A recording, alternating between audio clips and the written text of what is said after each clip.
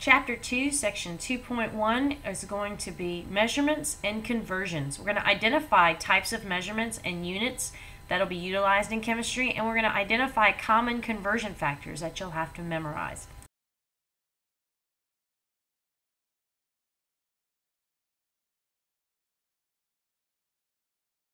So we need to understand what a measurement is and what a unit is.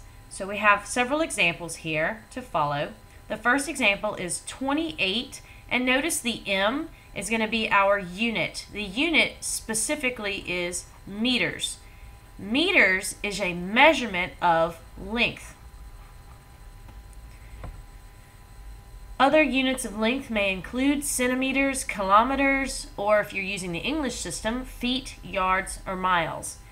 The second example is 45, and mg stands for milligrams. Milligrams is a unit of measurement for mass. And so other units of measurement for mass may include grams or kilograms, and if you're looking at the English system, then pounds and ounces. Our next example, 0.012, MOL, is a unit known as mole.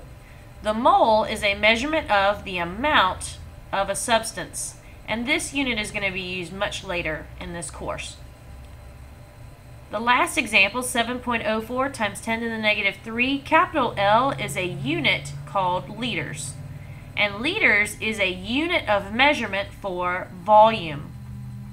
Other units for volume include milliliters, cubic centimeters, and if you're in the English system, quarts or pints.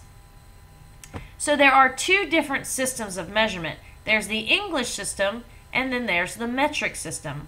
In the English system, units of length include mile or feet or yards, whereas in the metric system, units of length may include kilometer, meters, centimeters, millimeters. In the English system, units of volume may include gallons, quarts, or pints, whereas in the metric system, that would be liters, milliliters, centimeters cubed. If you're talking about mass, in the English system, we have pounds and ounces, but in the metric system, we're dealing with kilograms, grams, milligrams, etc. So we're going to have to learn how to convert amongst the metric system and amongst the English system, and we're also going to learn how to convert between the two systems. So who's using the metric system? Notice everywhere in red is a country that's using the English system. And so that's not very much of the world. And the United States is one of the largest countries in this mix that is still using the English system while the rest of the world is using the metric system. So if you travel to Canada, you'll notice that their street signs tell you the distance in kilometers or your speed in kilometers per hour. And they charge you for gas by the liter as opposed to by the gallon. In the United States and Arizona at a time, they attempted to change to the metric system, but have since changed back to the English system.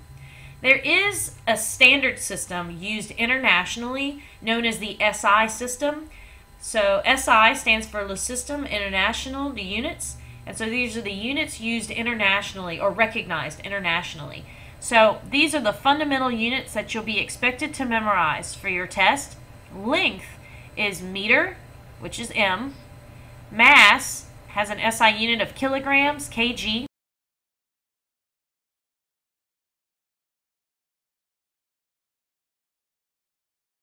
Time has an SI unit of seconds, lowercase s. Temperature has an SI unit of Kelvin, capital K. The amount of a substance is mole, for short, MOL. And volume is liter, which is a capital L.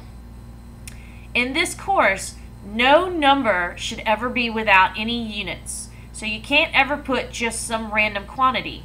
28 has to be specified with a unit. That could equal 28 seconds, minutes, hours, pounds, meters, anything. So there should be no naked numbers ever. They should always be accompanied by a unit.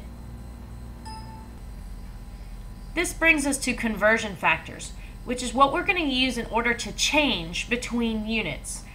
Conversion factors are an equality of two measurements, such as 1 minute is equal to 60 seconds. Notice that both of these quantities represent the exact same amount of time, they're just representing them with different units, one in minutes, one in seconds. Another example might be 1 foot is equal to 12 inches. Each of these represents the exact same amount of length. 1 foot is the same length as 12 inches. They're just represented by two different units. Another example might be 1 liter is equal to 1,000 milliliters, which represents an equality between two different volumes. These represent the same exact amount of volume. So these are conversion factors that you'll be asked to memorize, and you'll notice that there are several conversion factors with an asterisk next to them, like this right here. So let me break down the chart for you. Everything checked off in red is a metric conversion.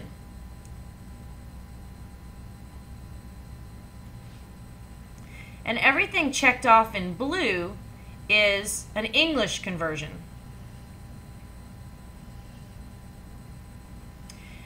But everything with an asterisk next to it is going to be an English to metric conversion. So it's a conversion factor that will allow you to change between the English system and the metric system, which make those very important.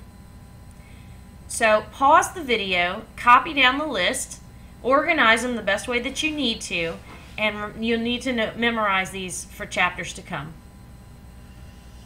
This concludes this section. In our next section, we're going to learn how to actually perform conversions.